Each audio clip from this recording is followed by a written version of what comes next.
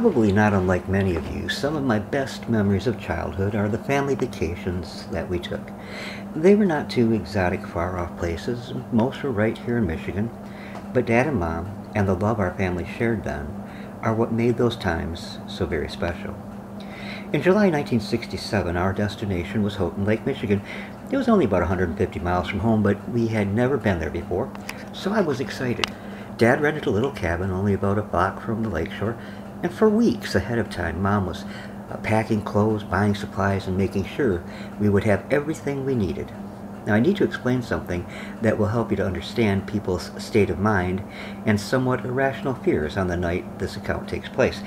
Beginning a year earlier, 1966, Michigan was in the grip of what is known as a UFO flap, which is a period of intense UFO activity. People were so on edge that they began to demand an explanation from the Air Force. So Dr. J. Allen Hynek was sent in to find the answer to what people were seeing. And this was a sham. His investigation lasted at most a couple of days, and at a press conference held at the Detroit Press Club, Hynek announced that it was most likely swamp gas that was being sighted. Well, virtually no one accepted that explanation, and what was actually seen was never explained. Over the course of a year, reported sightings slowed up, and people began to put the swamp gas incident to the back of their minds. However, since it had never been really explained, it was still smoldering in the back of many people's minds. Flash forward to July 1967.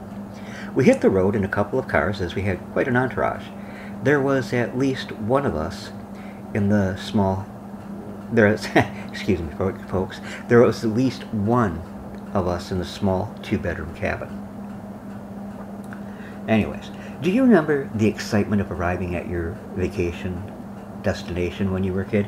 Everything had to be explored, every nook and cranny. Dad and my older brothers went down to the lake to check out the dock as visions of fresh-caught walleye and perch danced in their heads.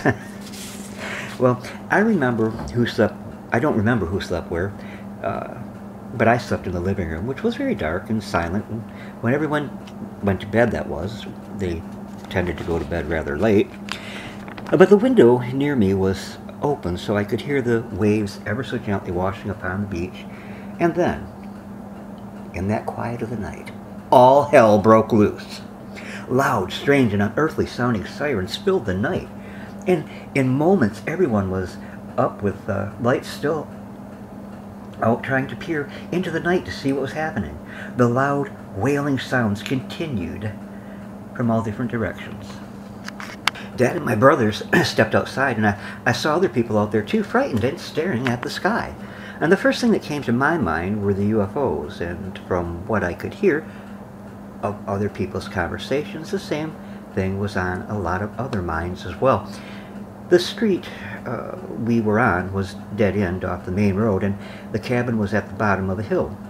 Dad and a few other men started walking up the hill to see if they were able to observe anything unusual other than the sounds. And I remember hearing Mom yell out, "Frank, you come back here!" But he continued on with the group. Seemed to me they were up there a long time, and finally those weird noises faded away. Soon Dad and the other men were coming back, and oddly they were all talking and laughing. And when Dad came in and the lights were switched on, Mom gave him a perplexed look. "It's all right, Lorraine, they were sirens."